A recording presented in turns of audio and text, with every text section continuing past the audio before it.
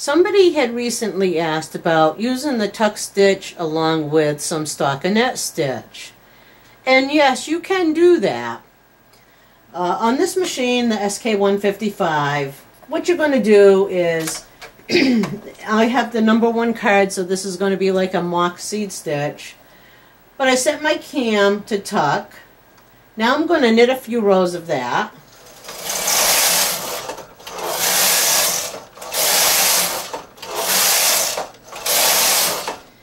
And actually, on the end stitch,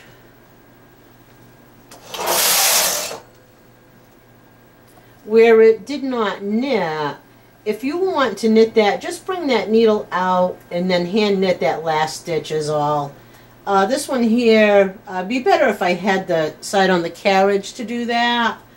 But if you need that knit stitch going up on each side, that's the way to do it.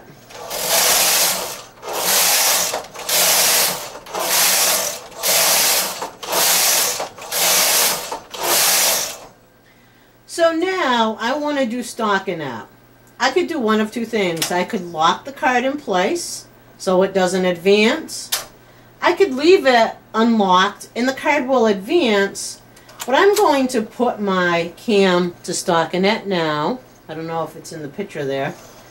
And let me do it. Watch, the card is going to advance, and what's going to happen is, because the cam's set to stockinette, it's not going to do a tuck stitch here.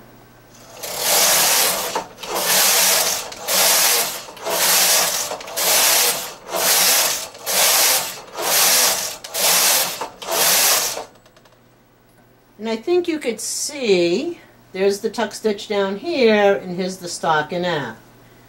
Now, I could do the same with slip stitch.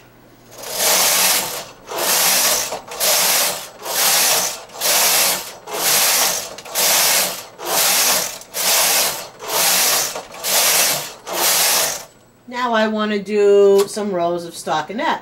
Just put the cam back to stockinette.